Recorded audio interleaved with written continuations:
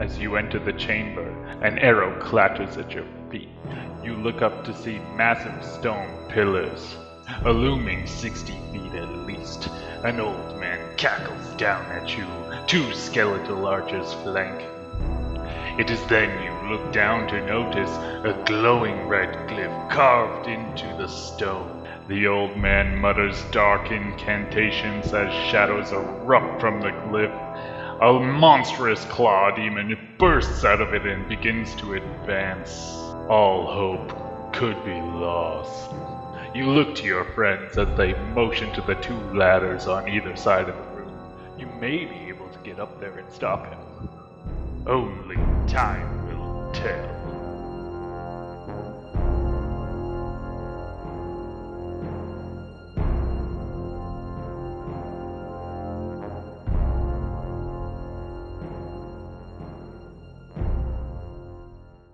Hello friends, and welcome back to the Hall of Craft. I'm Alistair Hall, and today I want to talk to you about height. How do we achieve it on our board? It's a tricky business because you want things to be nice and vertical, but you want to be able to see down on the board. Sometimes we just scrap it all together and we have implied walls or negative space. But how do you do that when you want things to be above other things? It's a challenge. Today I want to help fix that problem with these pillars with platforms at the top. A simple concept, but super effective. So I'm going to show you how to make these today. Let's just jump right into it. So we're starting with foam core. We're going to take our metal triangle and start squaring out these pieces. So that's the top there. It's a 7 by 4 inch platform. And then we're going to do 4 1 inch by 6 inch rectangles for the pillar. Next we're going to draw on the base. So we need a 2 inch by 2 inch square, and then an 1 3/4 by 1 3/4 square.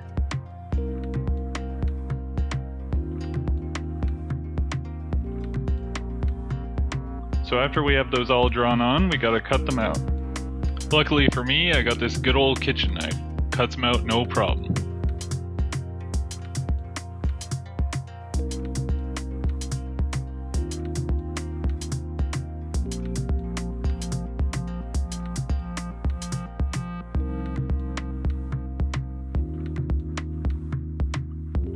So I want to stabilize the base a little bit more, so I'm going to trace the 2 inch by 2 inch square and add a couple feet to the sides to support the weight of the platform.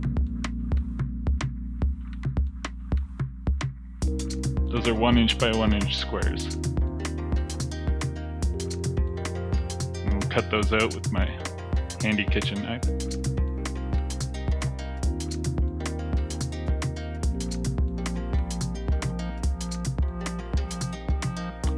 Here's a test fit of what it's all going to look like. Okay, so now we got to weigh this down a little bit. So we're going to take a washer and trace that on.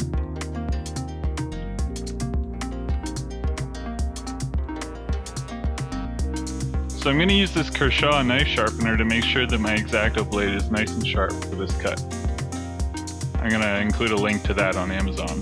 I bought it a long time ago and it's a great tool.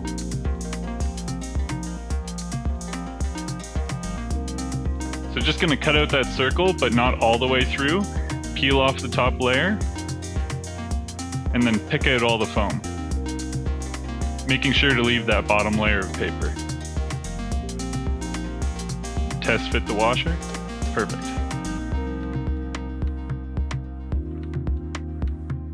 So I'm just going to fill that crevice with hot glue and put the washer back in. Try not to burn yourself. I definitely burned myself. Then we're going to cover the top in hot glue and assemble the rest of the base.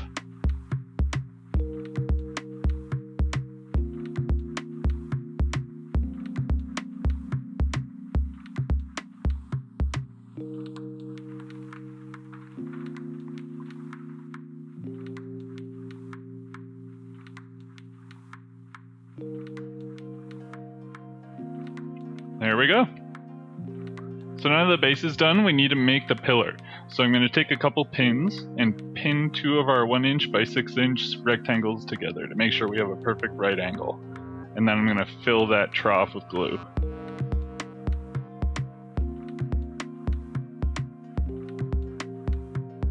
And I'm going to do the exact same thing with the other 2 rectangles. And then once we have both, we gotta put them together. Something like that. So I'll just draw 2 lines of hot glue on the connecting points and then hold them together. Make sure it's straight on both sides. Then I'm just gonna find the center of the platform and trace on where the pillar's gonna connect.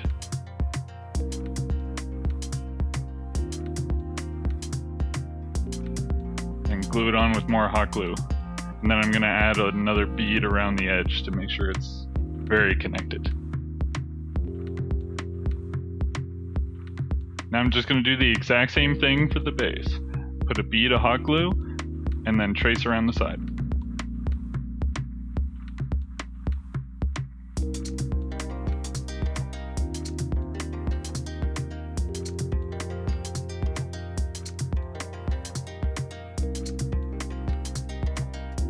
We have one final step before painting.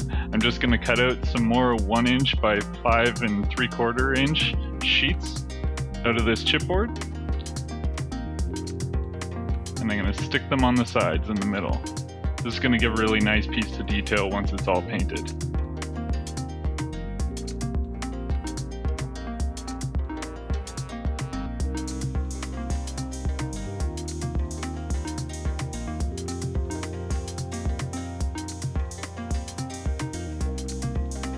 So after those are all dry, we're going to give this the Black Magic base coat.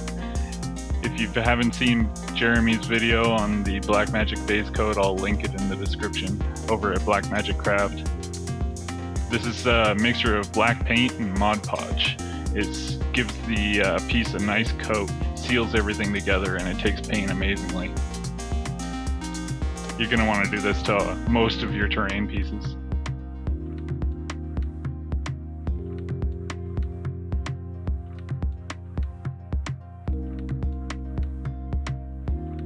So after that's all dry, we're going to sponge coat it to make it look like stone because the piece doesn't have a lot of texture. So I'm going to cut up my sponge to give it an irregular shape, and then I'm going to start with a dark graphite gray. Just going to coat the sponge in that and dab all over it.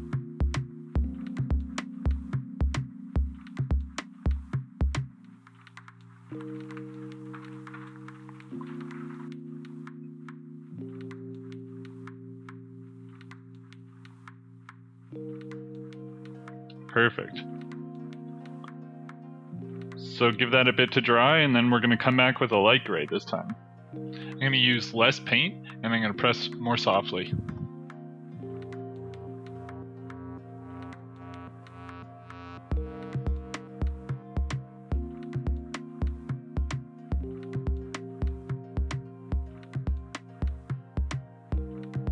So once that's dry, we're going to come back one last time with a suede. And I'm going to use even less paint and press even softer this time. Just getting the highlights, basically. This gives it a really organic look, so it's not just a blue-gray on your table. The step is to add a grid. Normally I would cut this in, but because I don't want to damage the structural integrity of this piece, I'm just going to draw it on. So I'm going to draw a 1 inch by 1 inch grid.